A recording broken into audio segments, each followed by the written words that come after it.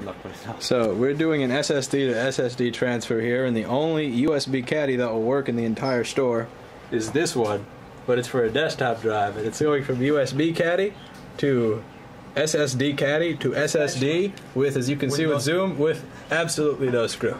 So the way we're keeping this up, we can't put it against here because this is metal and there's circuitry on the other side of the board. So we're using a magnet over here to keep this spatula here, so that the wooden portion of the spatula will hold up the SSD, which will hold up the caddy, which is going to the computer that is on top of another MacBook Air, so that we can finish the data transfer. Were I call that a Serbian repair. Yes.